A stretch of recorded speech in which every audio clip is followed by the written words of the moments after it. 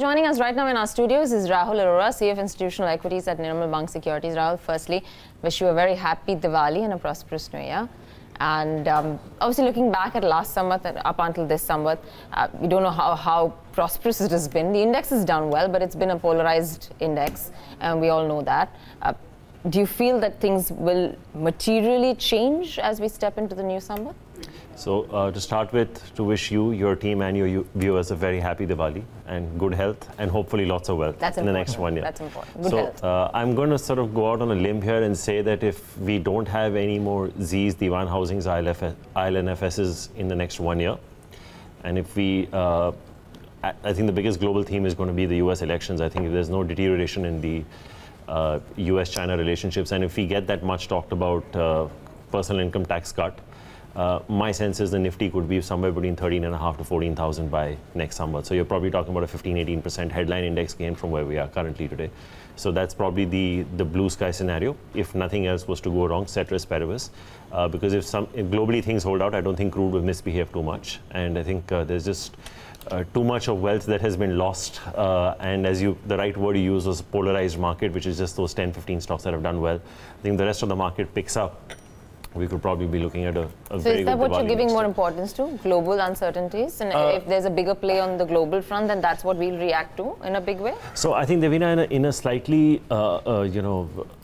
uncertain global environment, if you go back to the textbook definition of GDP, I don't think your exports and imports are in your control in a very material way. So you're down to CING, which is consumption, investment, and government spending. With the corporate tax cuts, the government fiscal deficit on books is 3.9, off books it's probably, about 4.2, 4.3, and then you add the states. So I don't think there's too much by way of government spending that can happen, and you're down to CNI, and corporates will only invest when there is demand. So I think you have to revive demand to start off with. So I think that's where probably personal income taxes come in. So I think while global is going to be very important from a macro standpoint, I think the big theme is going to be to put money back in the hands of people so that they go out there and start consuming. And I think that's probably a consensus that's building up, and that's probably why some of the auto stocks have started to do really well over the last month or so. Obviously, Tata Motors numbers are no reflection of that, but I think my sense is I don't think going into election year you're going to see too much turbulence from the US side. I think what had to happen has happened, and I think I'm far more optimistic in this Diwali than I have been over the last 2 or 3 Diwalis. It may be that the same themes play out, but maybe different stocks play out in those themes. So consumption may well be a theme, but it will end up being auto in consumption as opposed to staples or private sector banks or something like that. What about QSRs? You yourself have a pretty good knack out there. The same stores gains notwithstanding, Westlife is doing well. Jubilant has done recently well in the last quarter. Is it a theme to bet on for the next 12 months? And what do you like here? Do you like Westlife? Do you like Jubilant? Do you like something else as a house? So Neeraj, I think we're positive on both, but it all depends on your viewers' time horizon. I think if you have a slightly private equity oriented bend where you have sort of the stomach to hold on to a stock for about 5 years, my sense is probably McDonald's will outperform Domino's over a 5-year period. Which means Westlife would outperform Jubilant Food. Yeah. But that being said, Neeraj, I think if you see the number of positive same-store sales growth quarters McDonald's has given you, it's quite phenomenal. I'm not scoffing at the Jubilant Foodworks same-store sales growth numbers. It's coming on a very high base, and if you see the last 3 quarters, from the time Pratik Pota took over, they've practically opened either no stores or maximum 5 stores per quarter. It is only in the last 3 quarters that you're seeing 20, 30, and now 40 stores open up. My only worry with Jubilant Foodworks, while I still don't think we've scratched the surface in terms of demand, is I don't want them to go overly aggressive on store openings as happened under the previous regime, and that's probably where they lost it in terms of pricing, product quality, and store openings, and their return on capital employed and EBITDA margin suffered. So I think at 30-40 stores, I don't think the skies are going to fall off, but if they're a little more judicious, I think it's a great stock to hold on to. Both of them are. But just the price points at which they are available and the scalability of the business, because Jubilant is already a very large delivery business. I think for McDonald's, there's still a way to go over there. McCafes have just started picking up. Beverages have a higher gross margin. So I think a lot of the good things that are played out for Jubilant are probably going to play out over the next 2 to 3 years for McDonald's. So it's not that one is going to take away market share from the other.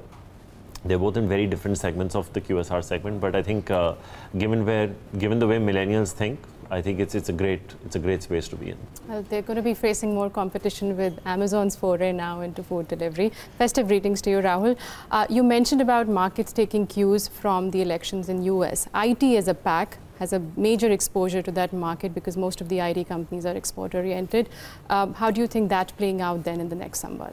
So I don't think anything that Trump does or does not do will have a major impact on the US economy per se right now. I think if you take a look over the last 10 years, I think when the last financial crisis happened, India was growing at 8-9% on those calculations, and you hit a US recession.